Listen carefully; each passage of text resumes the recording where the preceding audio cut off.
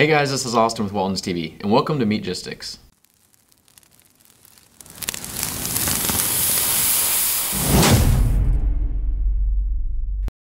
First up for today, we have a coupon code to save you 15% when shopping at waltonsinc.com. Simply use the code Meatgistics19 in your shopping cart or at checkout to save 15% off all of the items in this video until November 19th.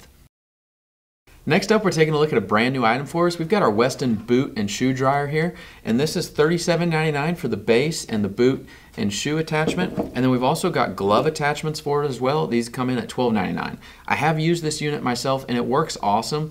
It's very, very quiet when you use it. When I first plugged it in, I didn't even know it was on. It was that quiet. There's just a small amount of heat and air that get pushed up through the tubes and then either into your boot attachments or your glove attachments, and it only takes just a few hours to dry either your boots or gloves.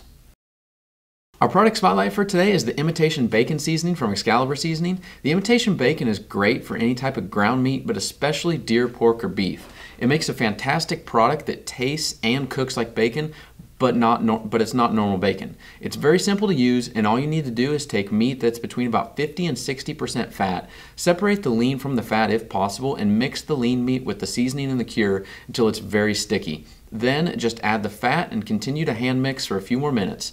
Once mixed, simply press the meat down into an aluminum pan or form just a slab on a baking sheet, and you can cook or smoke until you reach an internal temp of 160 degrees.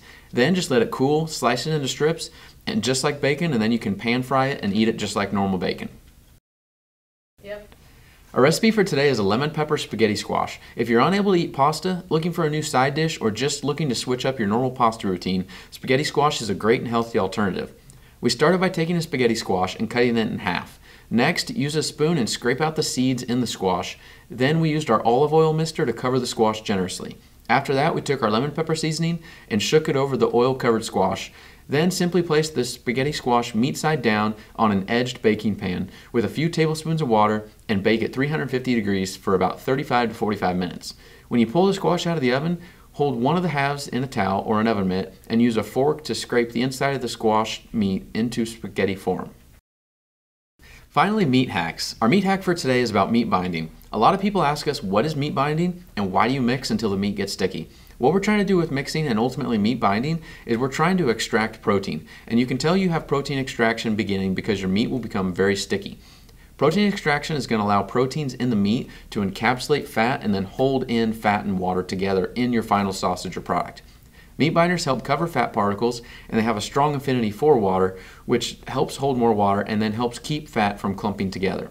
Then the protein holds onto itself like Velcro around those fat particles. Good protein extraction will also allow the meat block to bind better to the sausage casing and reduce the tendency for fat to migrate to the outer layer of the sausage, or as some people say, fat out. Having a good protein extraction and meat bind will help with increased juiciness from retained water, provide a better mouthfeel, and give your product a better appearance. And it's going to make the product have a better sliceability if you're doing something like summer sausage, deli meats, or lunch meats. Don't forget to use the coupon code Meatgistics19 at waltonsinc.com to save 15% on the Weston boot and shoe dryer, Imitation Bacon Seasoning, and meat binders like Sure Gel or Soy Protein Blend until November 19th. Make sure you subscribe to Walton's TV, like and comment on this video, and as always, visit waltonsinc.com or Meatgistics.com to find everything but the meat. Thanks for watching Meatgistics. I'm Austin with Walton's TV, and we'll see you guys next time.